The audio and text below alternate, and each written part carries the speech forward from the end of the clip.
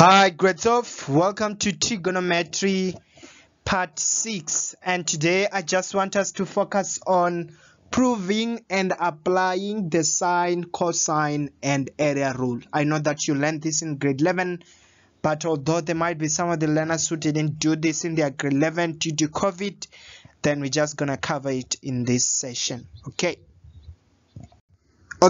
let's quickly start with the area rule. Right?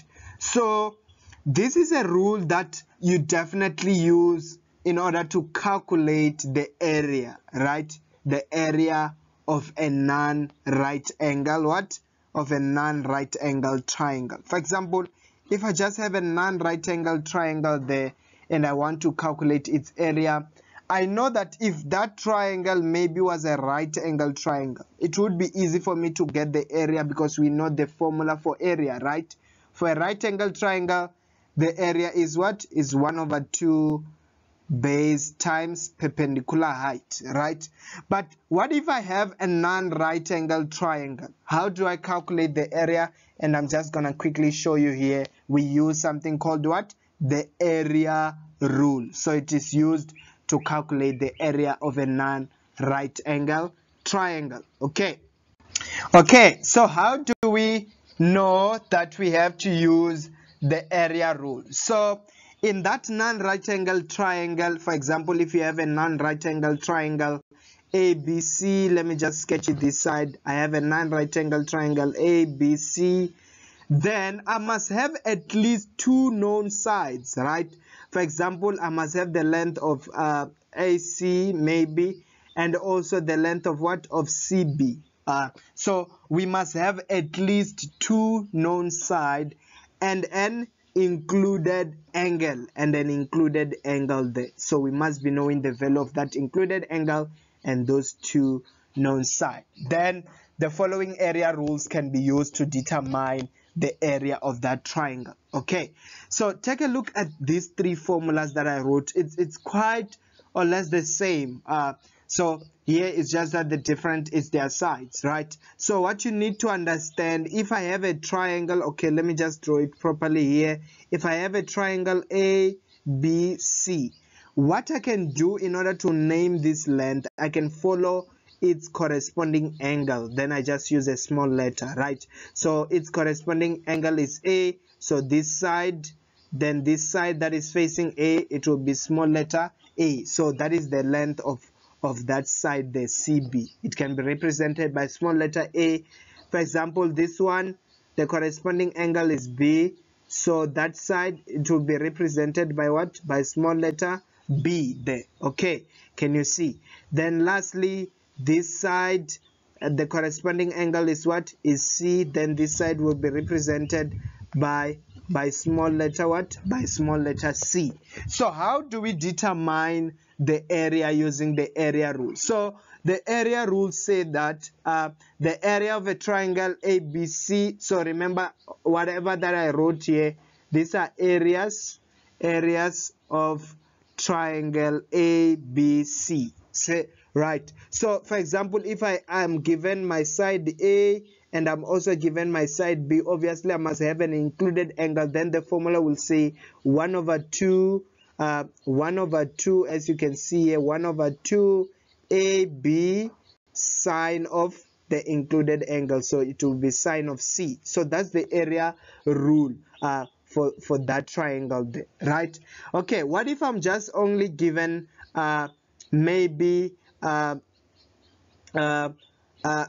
and C and an included angle in the triangle, the side of A and the side which is C and an included angle B? It means it's going to be 1/2 CA sine of what? Sine of included angle, which is B, right?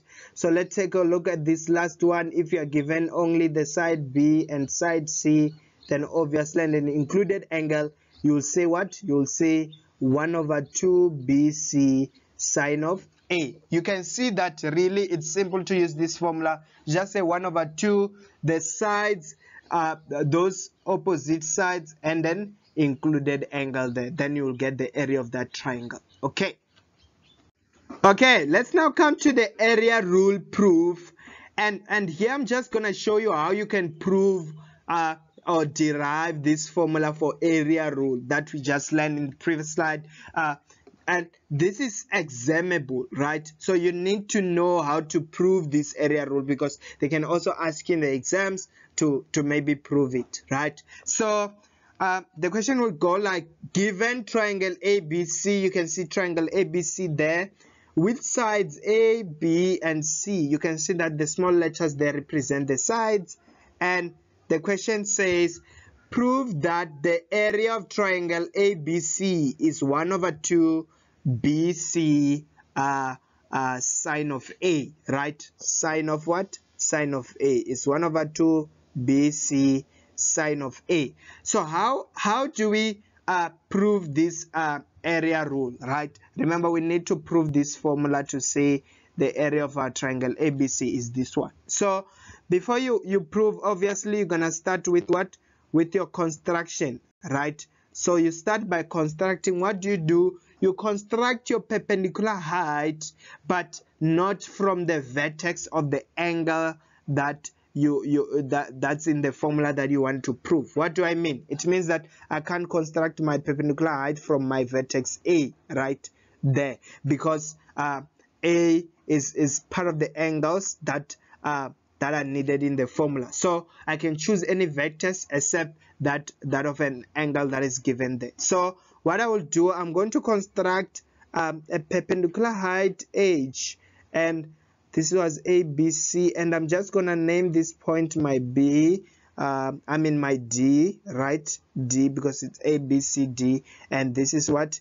This is my perpendicular height there. So let me just delete this small letter B here, just to make things in order there.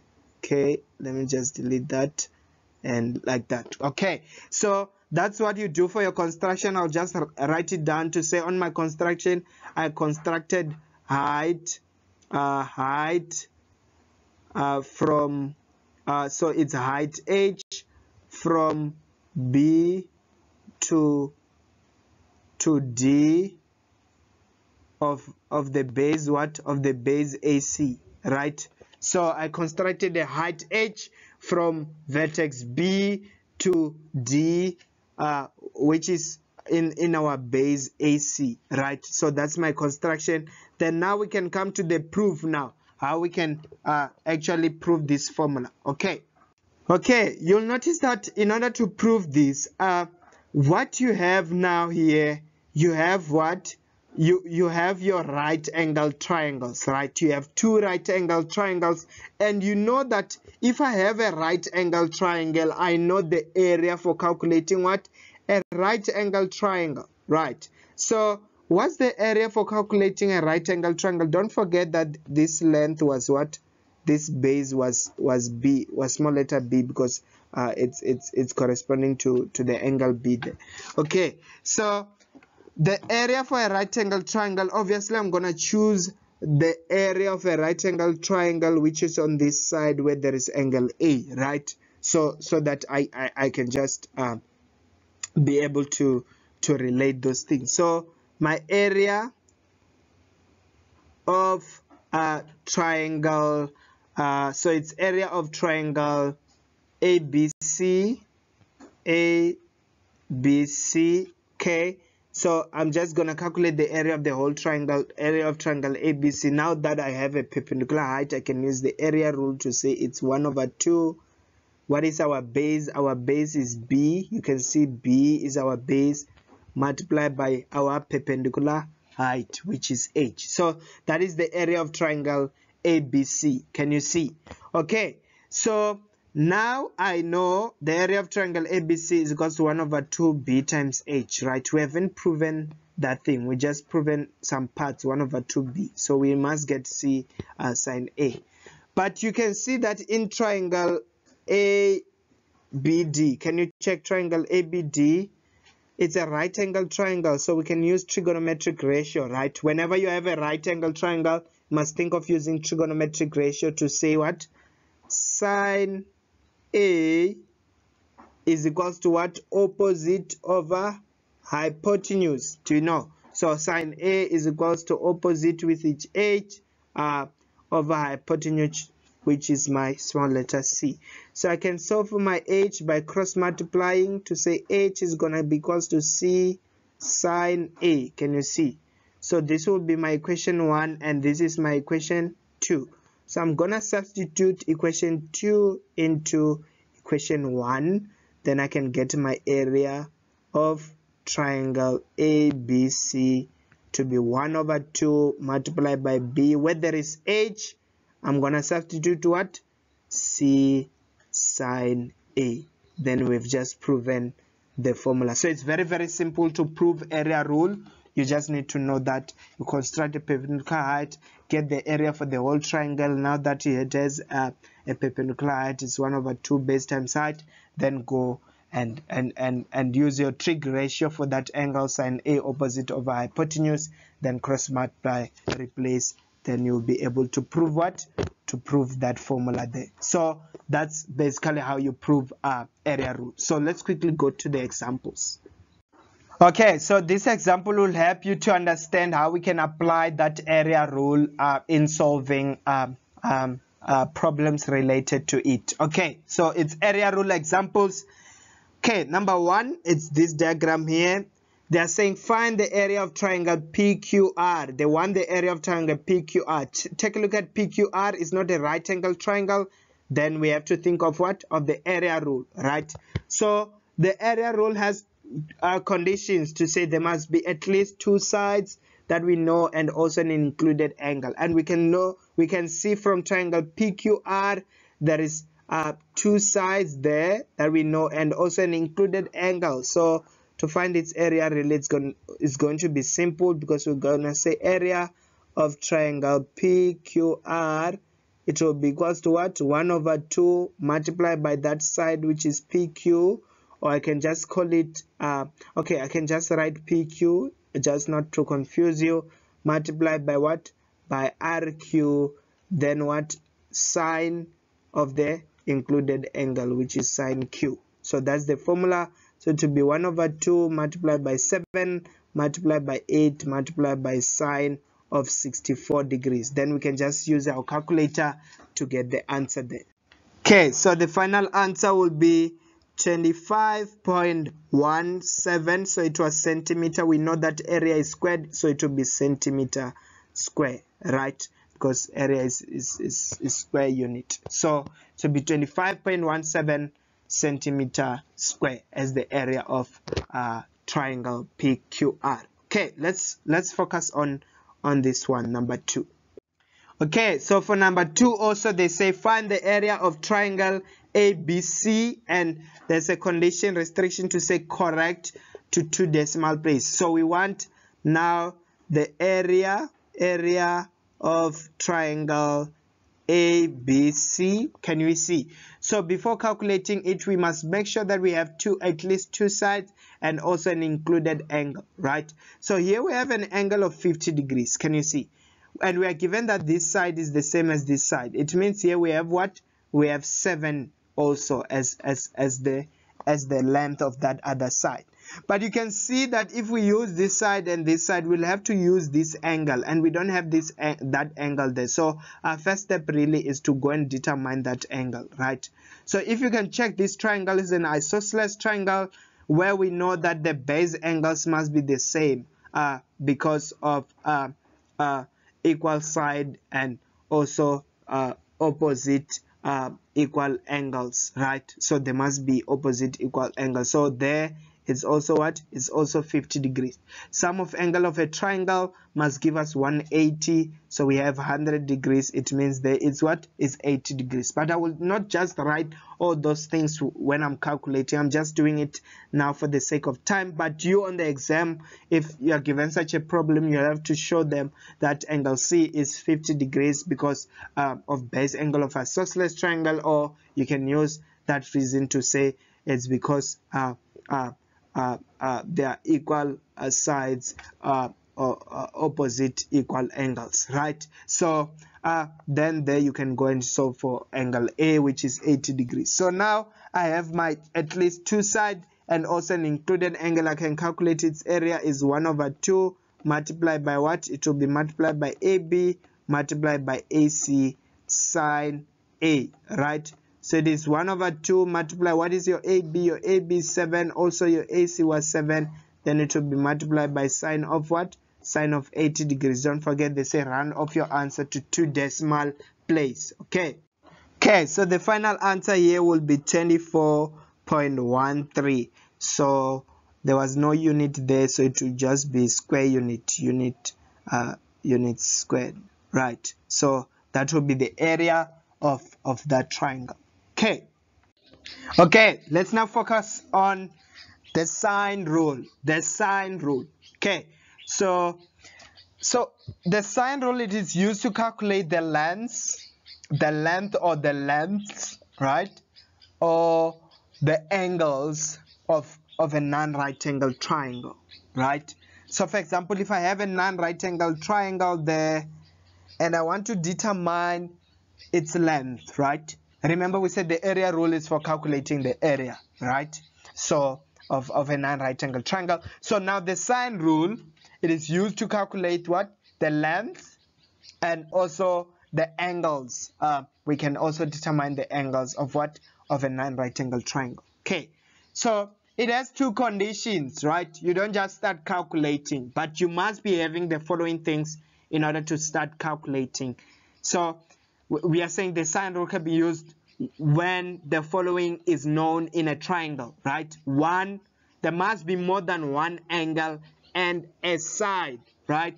So in your non-right angle triangle, you must have that you have at least one angle and a side, right? So that's the first condition. Another condition, you might also be having two sides, right? You can be having what?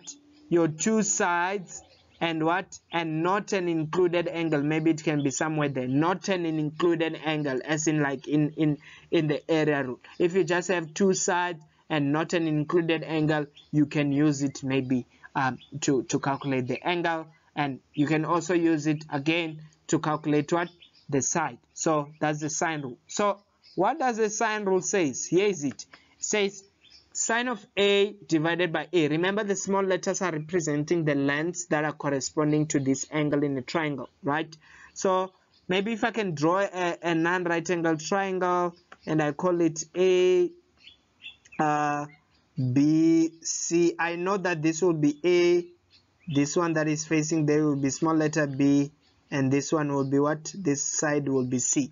So it's saying sine angle A over what? Over its corresponding, its corresponding side, right? So it's sine A over A is equal to sine B over B, which is equal to sine C over C. So this one we use it for calculating an unknown angle, right? If we want to determine an unknown angle, we use that formula. But you can also use it to calculate the side, depends. But I'm just giving you this so that you can just use a quick method in that sense. Okay, so then we also have this formula here. And you can see this one we are starting with the side, right? We are saying side over sine A, side over sine B, side over sine C, right?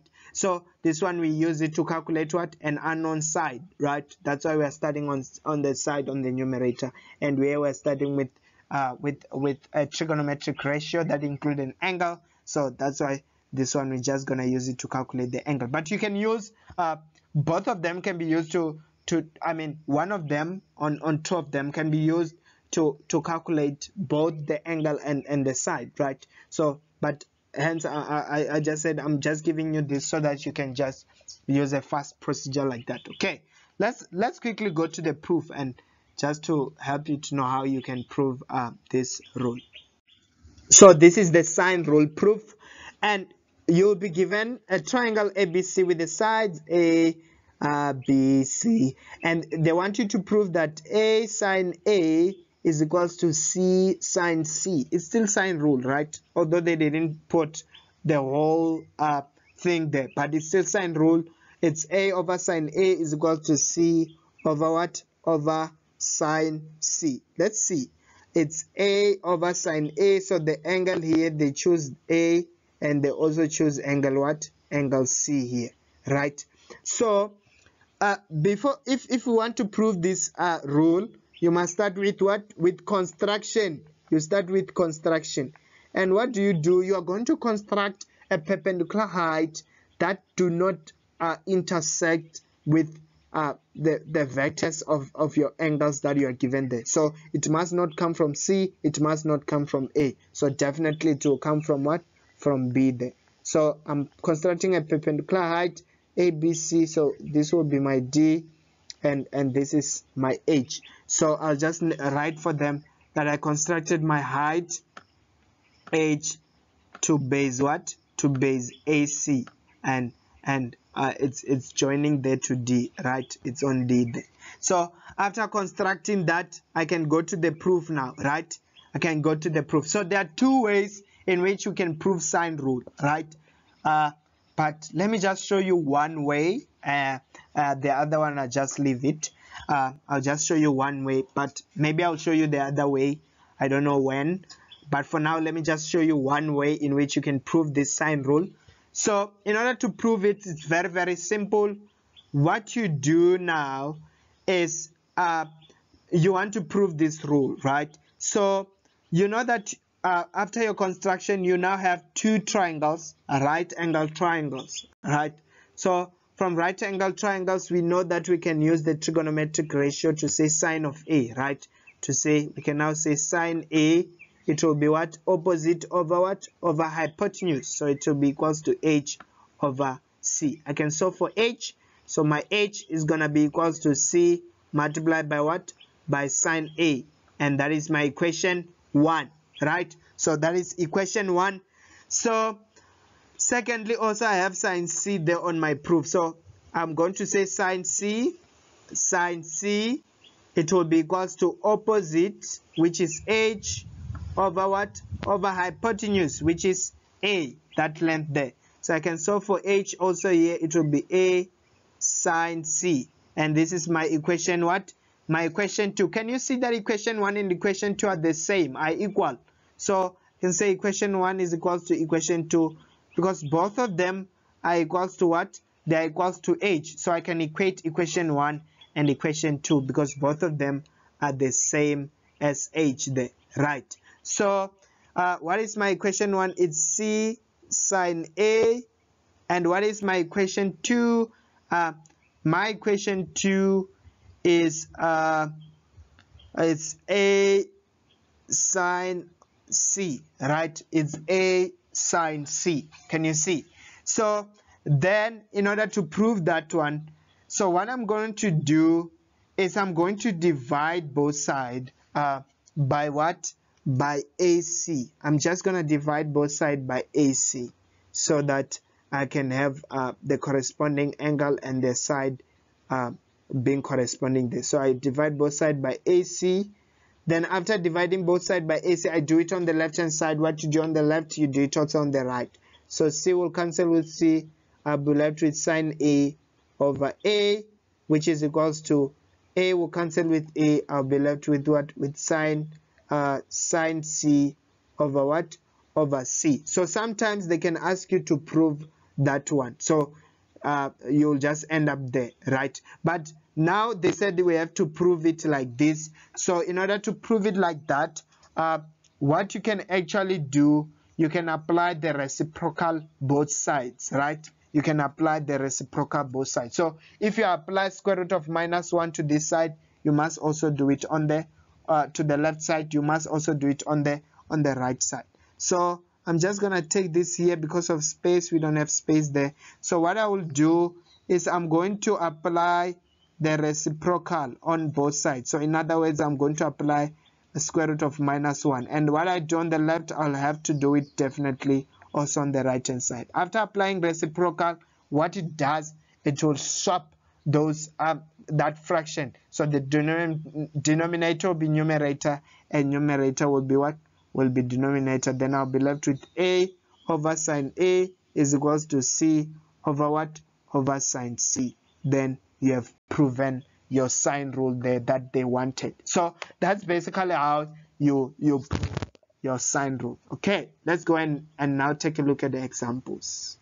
Okay, let's now look at sine rule examples. And number A, it says determine x, right? Determine x. So you are given a non-right angle triangle there, and you have the angles, and you also have what? You also have the side there x that you want to calculate. Okay, so how are we going to use the sine rule, right? So our x, you can see, is the length AC, right? So I can start with it to say x over, according to the sine rule, I'll say x over the sine of its corresponding angle. So it will be sine of what? 135 degrees is equals to, I'll look for another side also that has its corresponding angle, and that is 16. So it will be equals to 16, and its corresponding angle is what? It will be the sine of its corresponding angle. It will be the sine of 21 degrees. And I can just write in front that this is my sine rule if they need any reason. So I'm just gonna solve for x. I'll do what? I'll cross multiply that sine. 135 will go there. So my x will be equals to 16 multiplied by sine 135 degrees, all divided by what? By sine 21 degrees. Can you see? Then I can solve for my x using the calculator. Okay, so the answer of x will be equals to 31.57. So it's 31.57. So you can see that really we have used our sine rule in order to determine what? The length of the side in a non-right angle triangle. And this is basically how you do it. Okay, let's quickly look at B. Okay, for B, they are saying determine theta. So here they want the angle, right? They want the angle, determine theta. So notice that they won't tell you in the exam that use sine rule, use area rule, or also the last one that we're going to focus on, use cosine rule in order to solve for what one. They'll just give you a diagram. So you have to go and practice a lot in order for you to be able to know that whenever I just have a non-right angle triangle, or even if you have a right angle triangle like that, you can use these rules to determine the areas, to determine their lengths, their sides, and also the angle. So in order to think in that way, when you are given a problem, to just think of using the sine rule. It will come the more as you practice and practice more questions, right? So that you'll be able to connect to say, okay, if I just have this triangle, I can use the sine rule, because sine rule is used to determine the length, right? Sine rule is also used to determine what? The angle. So in order to have that kind of thinking, you need to be practicing and practicing a lot of questions related to these rules, right? Okay, let's quickly go to B. So on your B here, and this was our A, right? So on our B, we want theta, right? So we want theta. So we have our theta has its corresponding sides, right? Can you see? It's 23.5, which is the length, and we also have another length there that has its corresponding angle. So we can use what? We can use the sine rule, because we have two sides and an angle that is not included. Can you see? So it means that kind of idea can give you a hint to say you can use the what? The sine rule. So to get theta there, I'm using the sine rule to say sine theta divided by its corresponding sides, which is 23.5. Then it will be equals to what? Sine 19 degrees and its corresponding side, which is 12.1, and I'll just write sine rule, right? Then I can go and solve for my sine theta, for my theta, by cross multiplying to be 23.5. Oh, sorry about that. 23.5 multiplied by sine 19 degrees divided by 12.1, right? Just gonna patch a calculator to get the answer for this one. So my sine theta will be equals to, let me check. So it will be equals to 0.63230178.176. I'll just copy everything so that I'll just round off my final answer. Okay, so let me put that on top. Sorry about this, it's just that there's no space. I'm gonna solve for theta by saying arc sine my answer here, which is 0.63 what there, right? So theta is going to be arc sine my answer there, which is going to be 39.22 degrees. So that is your angle theta. So you can see we used our sine rule in order to get what? To get the angle. And that's basically how we do it. Okay, cosine rule. So this is our last rule on this session. So cosine rule, I can say it's more or less the same as sine rule, but the only difference is that obviously their formulas are different, because this one obviously has to have cos and the other one is about sine, and the formulas are totally different actually, but both of them are used to calculate the length and the angle of non-right angle triangles, right? So if I have a non-right angle triangle and I want to determine the length, one of its length and one of its angle, I can use the cosine rule, right? So the cosine rule can be used when the following is known in a triangle, and this is very, very important that you know, right? And you'll be able to internalize this the more and more you practice, right? So the more and more you practice, you'll be able to internalize this, that okay, in this such case I can use cosine rule. So what is the case? If you have all the three sides, if you know all the three sides, the length of the three sides there, if you know them, think of the cosine rule, right? Number two, if you have two sides and an included angle, so if I have this side and an included angle, I can also think of what? The cosine rule. I cannot think of the sine rule, because for the sine rule the conditions say if I have two sides and not the included angle, that's where you're gonna think of the sine rule. But with the cosine rule, if you have two sides and an included angle, you can use it, right? So yeah, let's quickly go to it. So in any triangle ABC, you have your triangle ABC there. So the cosine rule say a squared, this side squared, a squared is gonna be equals to the other two sides squared minus 2. You multiply the two sides, you say cos of the angle facing that your a squared. So that is relating to a, it's cos of a. Can you see? So that's the cosine rule. You can say a squared is equals to what? Is equals to b squared plus c squared minus 2bc, then the cos of the included angle, which is the cos of a. Can you see? So that's the cosine rule. Or someone can say b squared, right?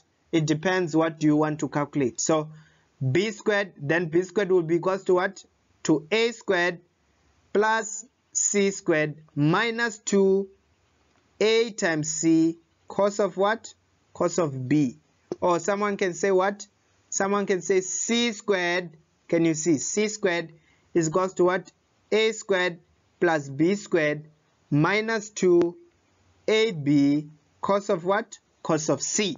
So that's what we call the cosine rule. And let's just quickly go to the proof now. Okay, cosine rule proof. So you are given triangle ABC with sides A, B, and C. We can see they are saying prove that a squared is equals to b squared plus c squared minus 2bc cos of a, right? Minus 2bc cos a. So they want you to prove this, and this is the cosine rule, right? So obviously when you want to prove this, you start by construction.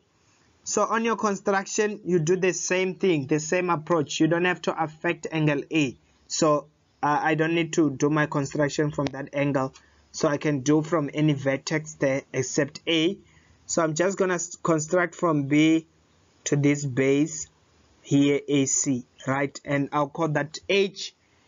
Then I know that the whole length here is B. Can you see? The whole length is what? Is B. I'm going to let the side that has this angle A to be X. Don't forget that. Just gonna let this portion from here to there to be what? To be X. And it means this portion now, because the whole length was B, then this one will be what? B minus X. So basically that's what you do. Let me just write this clear, because I see like it's not really clear there. Okay, so we know that the whole portion is B, so I'll let the side that has X, that is my angle A there, to be X. So I'm letting this side to be X. So definitely this one will be B, the whole B minus that X, right? So this one is B minus X. Okay, so on my construction, just form a height from B to base AC, right? So that's what I did on my construction. Let's now go to the proof. Now let's go to the proof. Okay, so in proving it, you can see that in whatever we have to prove, as part of the cosine rule, we have the square, right? So you have to think of something that will give you a square in this side. So you have right angle triangle, and you can use theorem of Pythagoras, right? So on this triangle here, I can say a squared is equals to a squared plus what? Plus b minus x squared, because we just made that to be b minus x squared. So, and this is really by what? By Pythagoras, right? So I can expand that to say a squared plus what? B squared minus 2bx plus x squared. So this is going to be my equation 1. So I just use theorem of Pythagoras to get my a squared, right? So now the second thing that you can do, you can also use theorem of Pythagoras on the other triangle here. So what will it do? Let me use black color also. I'll say c squared hypotenuse squared is equal to the sum of the other two sides squared, right? So to be what? To be h squared plus x squared. Can you see? So plus x squared. So what I can do now is now I have my c squared is equals to h squared plus what? Plus x squared. So I can solve for h squared, right? I can now come and solve for h squared to say h squared is going to be c squared minus x squared. And this is my equation what? My equation 2. I can now go and substitute my equation 2 into equation what? Into equation 1. So where there is h squared, I'm gonna put c squared minus x squared. So I go back on my equation 1. Where there is h squared, I'll put c squared minus x squared. Then I copy whatever that was there, b squared minus 2bx plus x squared, right? So you can see x squared minus x squared, they're gonna cancel. I'm left with a squared is equals to c squared plus b squared minus 2bx. Can you see? So I can say this is my equation 3 or something like that. So I'll just leave it there. Okay, so now in order to prove, I'm just left with few things. I have my c squared, I have my b squared, a squared, perfect. 2b is there. So I just need to go and solve for that x. Can you see? How can we do so? We need to get cos A. Remember, this is a right angle triangle, so we are allowed to use trigonometric ratio to say cos A. What is your cos A? It's going to be adjacent, which is x, over what? Over hypotenuse, which is c. So when I cross multiply to solve for x, my x is going to give me c multiplied by what? By cos A. Can you see? X is c multiplied by cos A. So now I can go back to my equation here and substitute my x. When you immediately substitute your x, you're gonna definitely get that formula there, and that's how you prove the cosine rule. So it's also basically simple, right? So you just follow this procedure and that's how you prove it. Okay, so let's quickly go and look at an example. Okay, cosine rule examples. So the first one, number 1, it says determine x, right?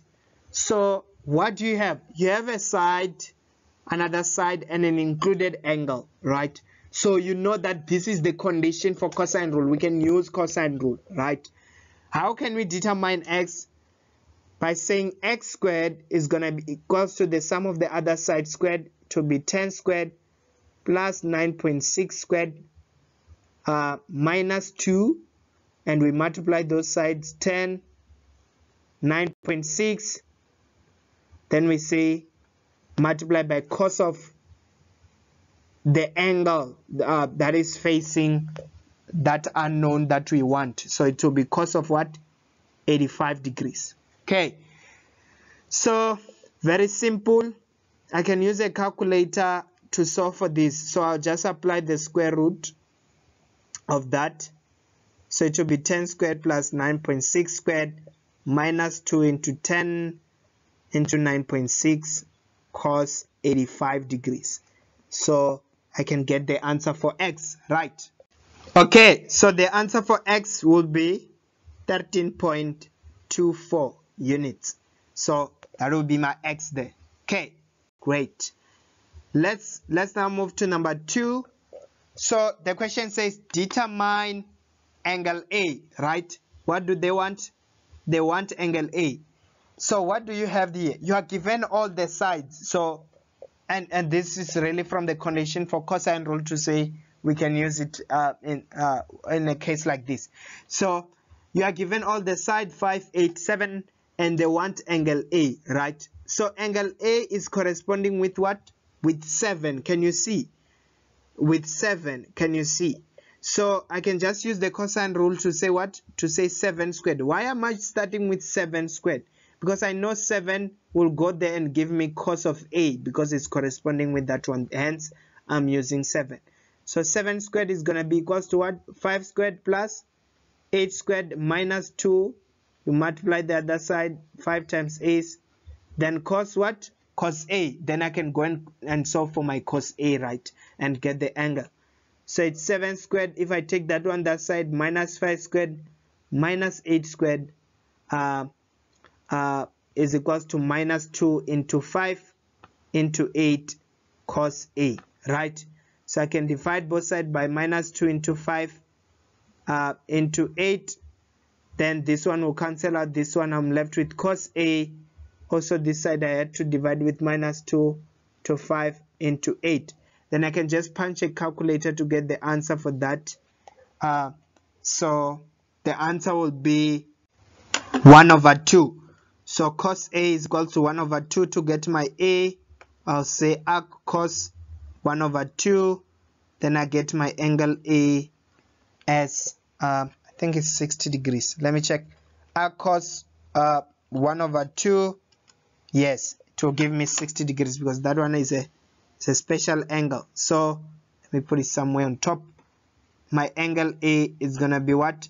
60 degrees. So you can see we simply used the cosine rule to calculate that. Okay, great stuff. I think that's all for today.